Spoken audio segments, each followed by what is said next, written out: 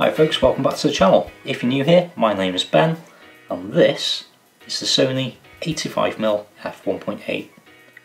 Let's get into it. Anyone who knows me, or if you've seen any of these videos before, you'll probably know that I love shooting at 85mm. So much so that this was the very first lens that I bought for the Sony system, and indeed it was the only E-mount lens that I had for the first 2 months. A few specs for you. So it's an 85mm focal length on an APS-C camera such as a A6600. You're getting roughly 127mm focal length. It has a maximum wide aperture of f1.8 and a minimum aperture of f22. It has 9 rounded aperture blades and a minimum focus distance of 80cm, which is about 2.5 foot. The build quality is pretty sturdy. It's a nice, pretty simplistic looking lens. In terms of features, you have the manual focus ring, which is not as resistant as some other lenses, but it's nice and big. You've no mistake where it is. You do have a auto to manual focus switch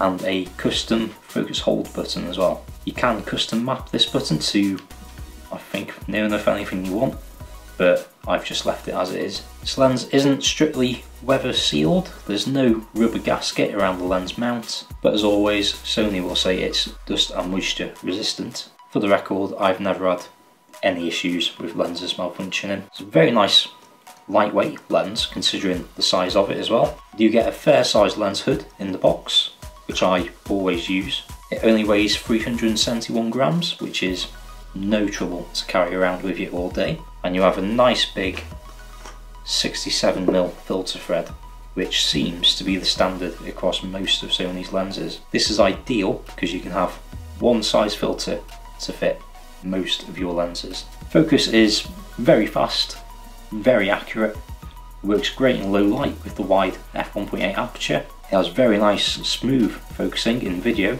and I've never heard a sound from the focus motor. But as always, bear in mind, focus does also rely on your camera body. Image quality. This is a fantastically sharp lens.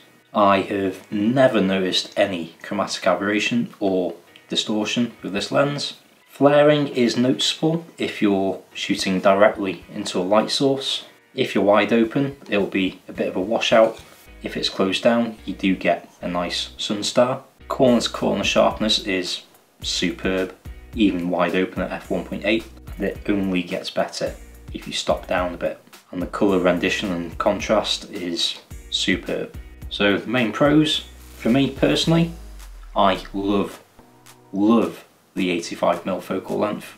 I like doing a slightly more documentary kind of style of photography, whether it's with my weddings or just for fun, and this fits in really nicely for that. It has great sharpness and contrast. Focusing is fantastic with all the IAF and everything. It's a really nice smooth bokeh, which is subjective, but I really like it. And from all accounts, it holds its own against the 85mm G Master. And bear in mind that this is roughly a third of the price at roughly £550. Cons of this lens? Honestly, none.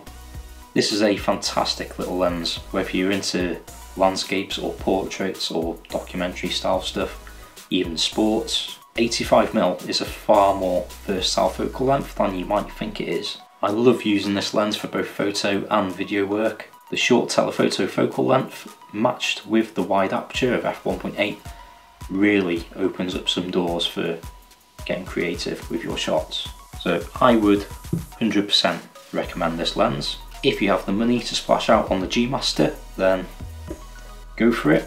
I'm sure you'd probably love it, but I bet this could do just as good a job.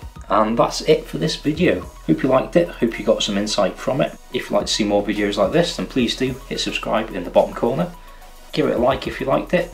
And if you've got any questions about the lens, or if you've already used it and you've got some thoughts to share, please do drop a comment down below. Otherwise, thank you very much for watching. I hope you enjoyed the video, and I'll see you in the next one.